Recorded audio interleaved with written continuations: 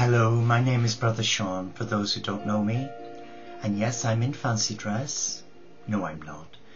It's my uniform, because I'm a member of the Teo community of interspiritual Franciscans. Yes, though I'm a Catholic Christian monk, our community embrace all faiths. Our brothers and sisters have different beliefs, but we come together as a cyber community at present to praise the Supreme in the Cathedral of Nature and the choristers of God at the wildlife who raise us up to embrace divine oneness. Allow me read this to you from the wonderful book of Eckhart Tolle, Stillness Speaks. You cannot find yourself in the past or future. The only place where you can find yourself is in the now. But not many people are finding themselves. Many are running away through fear, guilt, painful memories, an inner wounded child that has become the saboteur that destroys one's life. As one who was sexually abused, I became a saboteur. I destroyed everything and anything. I became fearful of people, especially of my own sex, all to do with what my father did to me. And after many years, 40 years of struggling with guilt and shame, where I blamed myself, I was taken to a safe place for 6 months. And in that safe place, I was empowered by God's love to heal my inner wounded child by saying to it, it was not your fault. It was theirs. And that moment I said that, my inner wounded child, little Sean, started to shed tears for lost years in the adult Sean. So I embrace my inner wounded child with love, and I've been allowed to heal it and those painful memories. And they are now a thing of the past. But at times when I'm most vulnerable or in a crisis, the dark forces that seek to entrap me resurrect those painful memories. So what I do, I take responsibility by naming those feelings and memories, by blessing them, and by immediately releasing them to the light. I believe that we are all here to experience the complete expression of God's love, and we do that by coming away from the world, retreating from the mind, from the world, by coming back to our soul, our higher self. And when we make time to do that and sit in stillness in the presence of divine love, then we become aware that we are a child of God. And God asks nothing heroic of us, only one thing: to receive God's healing love that will empower us, take back our power, reclaim our divinity, and continue on our spiritual path, learning our life lessons. Lessons that we agreed to learn as part of our sacred contract. You are not alone on this journey. There are many of us.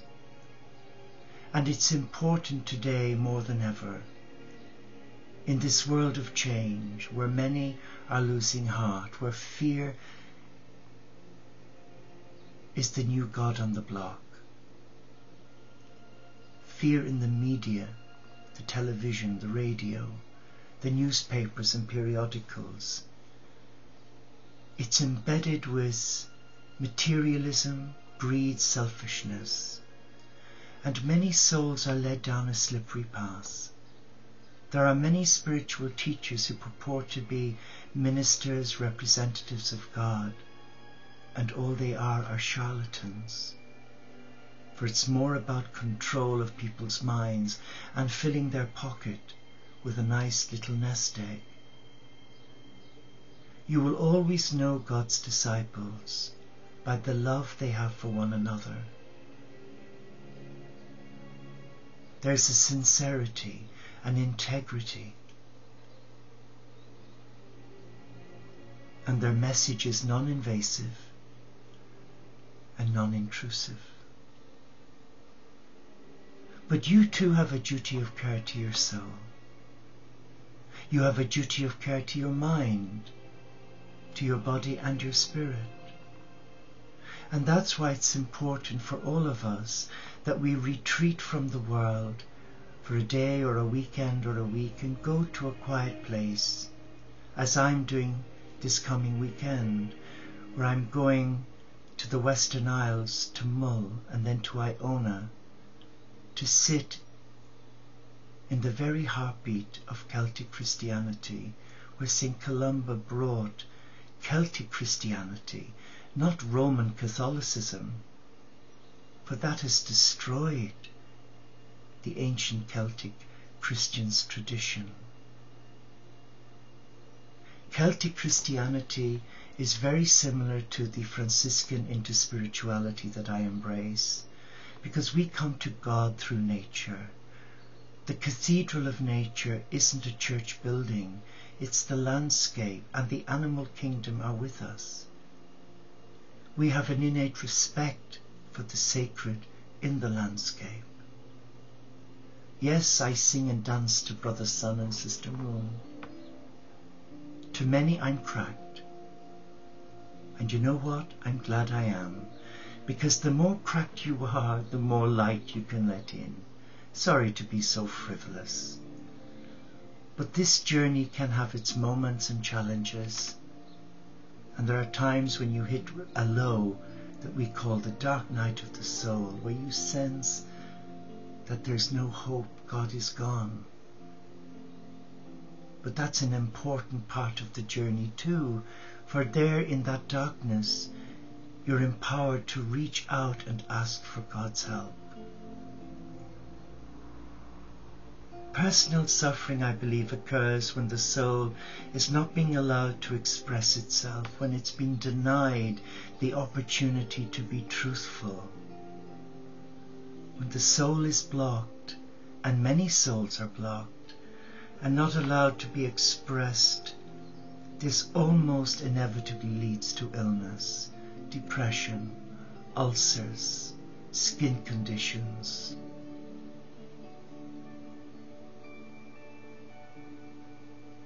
And there is a way forward,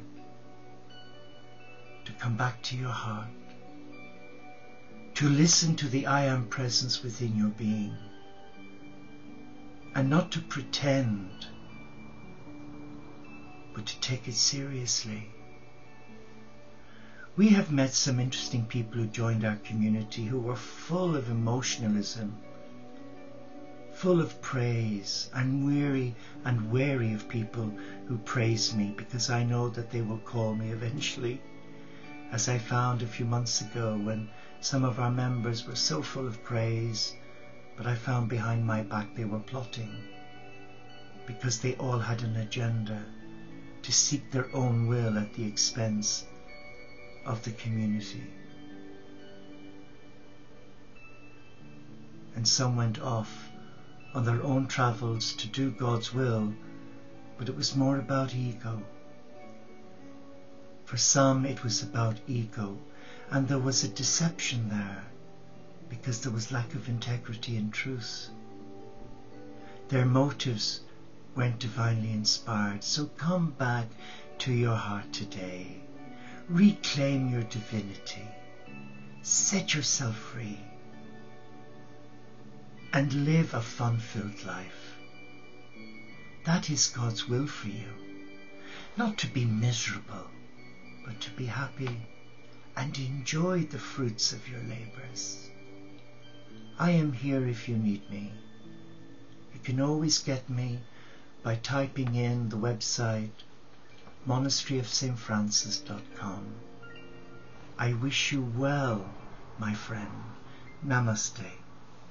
Shalom. Inshallah paxet bonum. Om Shanti. Solo di Caritas. And may your peace go with you. And may you find what your heart is searching for.